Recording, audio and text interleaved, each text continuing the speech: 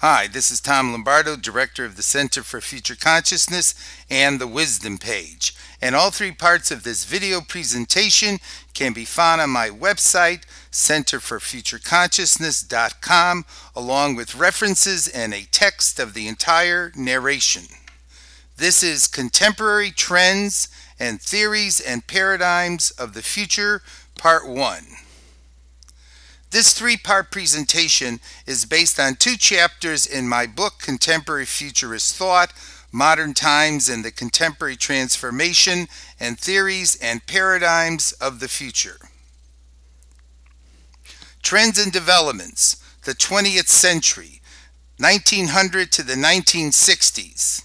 On this slide are images, icons, significant individuals of the period 1900 to the 1960s, including Marilyn Monroe and Roosevelt and Einstein and Mao and Lenin and Hitler and the Civil Rights Movement and the trenches of World War I and Casablanca and Rosie the Riveter, We Can Do It, and the hippie culture and Elvis Presley and Picasso and the Empire State Building and the emergence of jazz.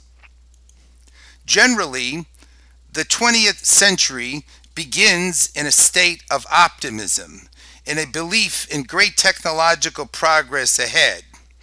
In fact, Peter Watson in The Modern Mind states that the 20th century turned out to be the most eventful century within human history. We see the emergence of science fiction and future studies as ways to understand and approach the future. We see the emergence of utopias and dystopias that were written about the future. We see both a greater sense of the future and a greater and a deeper sense of the past as revealed through archaeology and paleontology and astronomy. That is, we see an expanding temporal consciousness in the 20th century. Watson describes the early 20th century as disturbing the peace, involving innovation in science and in art and literature and music, challenging the status quo, moving away from the past into a new future, challenging traditional ways of thinking, as in Einstein, Picasso, and Stravinsky. Well, we see two great world wars and the Great Economic Depression during the period 1914 to 1945. We see violence in the name of the future. We see potential self-extinction looming ahead of us with the development of the A-bomb. We see, in fact, a loss of faith in progress, at least technological or scientific progress or progress in human nature. And we see the emergence of a Cold War.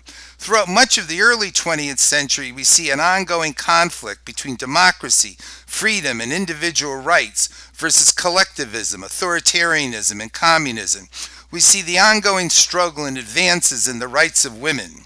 We see the growth of pop culture involving movies, music, records, media, radio, TV, advertising, consumer goods, and the popularization of the American dream.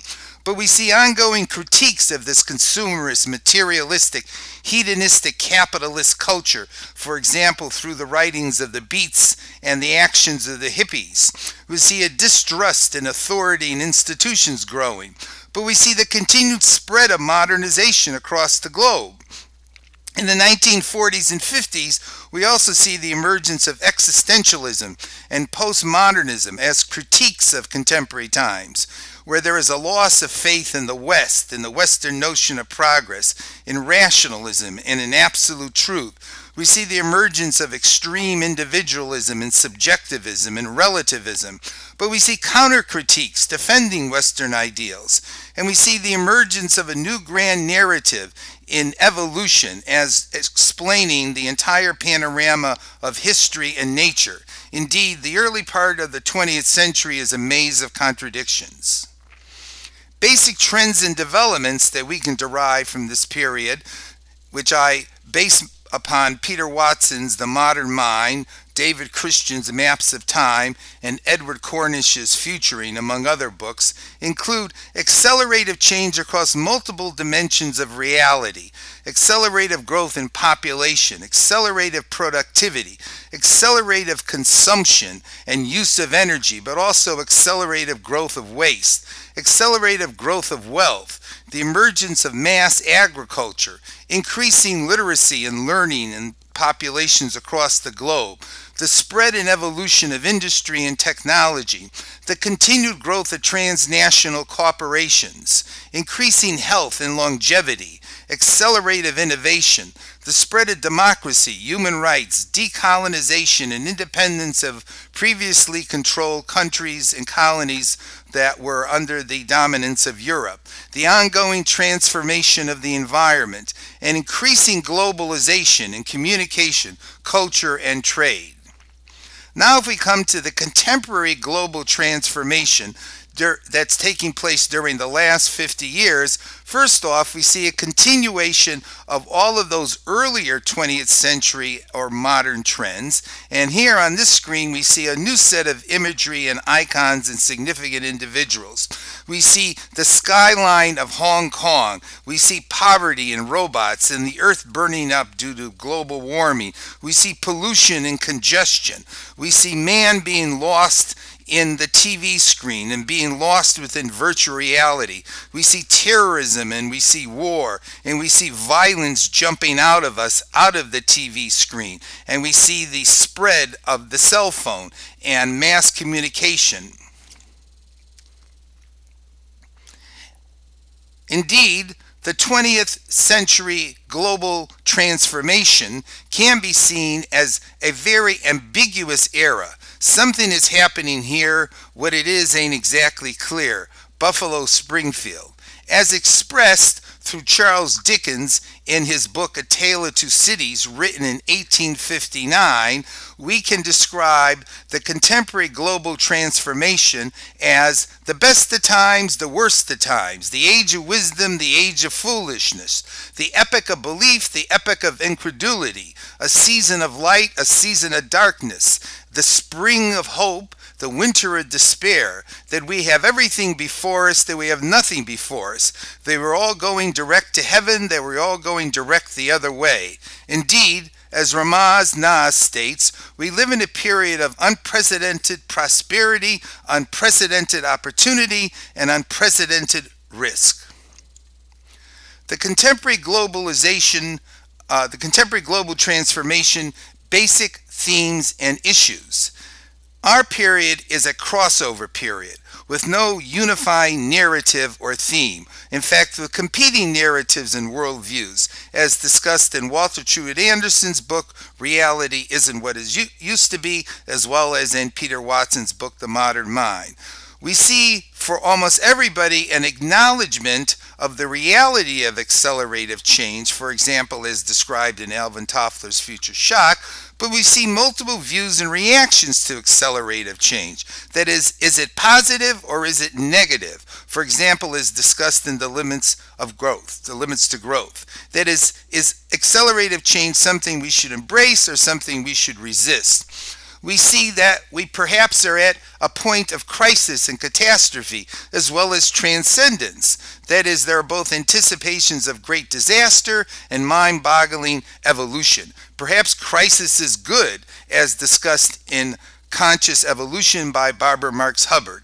We see multiple ways of transformation going on, from the scientific technological to the ecological environmental to the social psychological and religious. We see multiple and different attempts to identify the big trends across all these dimensions of reality, such as discussed in Nesbitt's books, as well as in The Limits to Growth, as well as in Walter Moss's An Age of Progress with a question mark, as well as discussed by Barbara Marx Hubbard and Cornish and Anderson.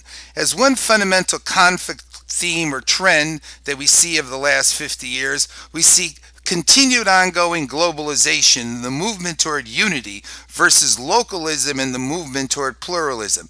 A second fundamental theme that we see being discussed and debated is optimism versus pessimism about the future. That is, should we be optimistic or pessimistic, as discussed in Dinesh D'Souza's The Virtue of Prosperity and in Richard Slaughter's The Biggest Wake-Up Call in History. We see efforts being made to pull it all together, to integrate and provide holistic interpretations of what is going on within human reality, such as in Sally Gerner's the After the Clockwork Universe. And we see the emergence of the annual State of the Future reports, which are ongoing collective efforts to identify the fundamental challenges and trends in the world today, to monitor them, and to guide the development toward more progressive and positive resolutions of them at a global level. That is, we see a progress report emerging relative to the key challenges we face today. And finally, we see postmodernism, which are attempts to go beyond relativism and postmodernism. As a good example to look at to get a sense of the global transformation and the ambiguity of it, there was a symposium that was organized by William Hallow and Michael Marion in Journal of Future Studies in December of 2011, which debated the global megacrisis. And the term global megacrisis is used to refer to the set of interconnected global problems that many people think are at a crisis point, that are a threat involving the potential collapse of modern human civilization. The people who participated in this symposium voted on whether they were more favorably disposed toward believing in Hallow's techno-facilitated evolutionary optimistic vision of the future, and 40% of the participants supported that view, versus Michael Marion's infoglut, ignorance, indecision, and inadequacy or pessimistic view of the future, of which 60% voted more in favor of that. And if we look at the reasons that participants gave for their voting, we find a variability in their theoretical frameworks, in their cultural mindsets, in the selection and interpretation of facts that they use to support their view, and an overall difference in disposition toward life and the future at both a personal and an emotional level, thus influencing whether or not they came out thinking that they were more optimistic versus more pessimistic about the future. The ambiguity of our times. If we turn now to trends, predictions, possibilities, and theories of the future, what indeed are the key trends for different dimensions of human reality? We've already introduced a number of them regarding the global transformation. What are the key predictions that are based on these trends? What are the influential theories for these different dimensions and trends? And what are the possibilities, probable, plausible, preferable, and way out wildcard possibilities? There, in fact, are multiple theories of the future that interpret and explain both the past and the present, and prescribe and predict the future. These are theoretical and selective interpretations of the nature of facts and values. We find multiple paradigms regarding the future, which are theories plus ways of life, that is, ideas coupled together with actions or modes of action that are structured by those ideas. We find multiple social movements across the globe, that is, collective paradigms involving an active agenda to change and influence human reality in the future. We find multiple worldviews, that is, general theories of reality that have implications regarding the future. And we find multiple grand narratives for the future, that is, worldviews in the form of a story, where stories, in fact, are the preferred modes of human understanding regarding past, present, and future that give interpretive meaning, explanation, and direction for the people who believe in them. In fact, what we find is that everyone is a futurist in contemporary times. That is, everyone has a worldview, a grand narrative, a sense of the future. Everyone anticipates and predicts and has goals and plans and values that are part of their normal psychological consciousness and functioning, and everyone possesses a theoretically informed future consciousness. Now, if we turn to theories of evolution, change, and time that discuss stability, presentism, progress, decay, oblivion, transcendence, and the yearning for the good old days, we find a variety of different general theories of how we should come at and look at both the past, the present, and the future. And I will first of all identify some of them before getting into the specific dimensions of human existence that are covered in later slides. These theories provide big pictures of time, of how human history in the future fits within big pictures of time within the universe. One theory is that evolution provides a big picture of time and that human history is part of evolution, which we find in Fraser, Prigogine, in Morowitz, and Stewart.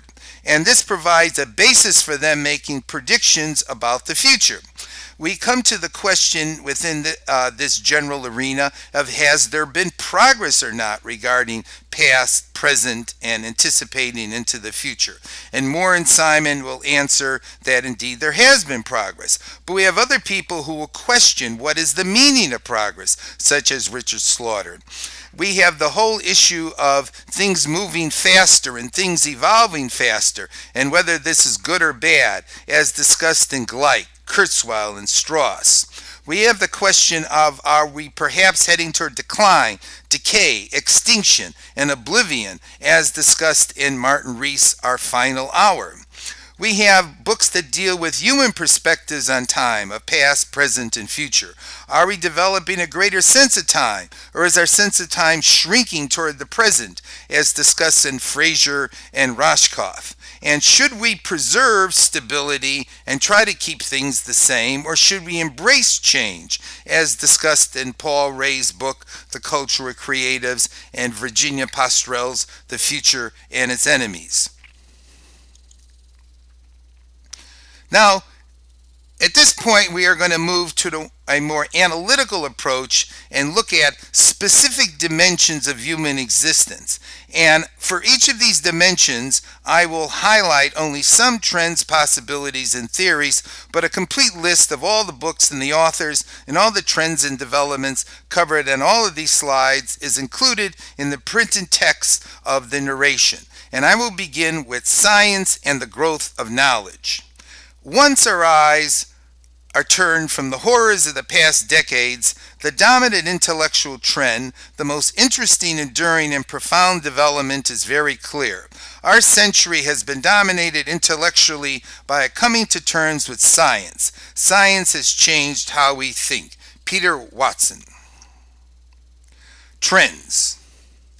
What we have seen in the last 100 years is an ongoing and continued second scientific revolution, begun with the theory of relativity and quantum physics, and into more present times with string theory and evolutionary open systems theory. And all of this is producing a ongoing transformation in our mindset regarding reality and the cosmos. We have seen an accelerative expansion of knowledge and information and a broadening and deepening understanding of nature and the cosmos. We have seen increasing application of scientific knowledge to all spheres of human life, empowering humanity. But on the negative side, we have seen the growth of scientism, which is pushing out other modes of knowing, thinking, and experience, and other values, where science has become too much of a god. They have too much faith in science as a way of thinking about reality as a whole.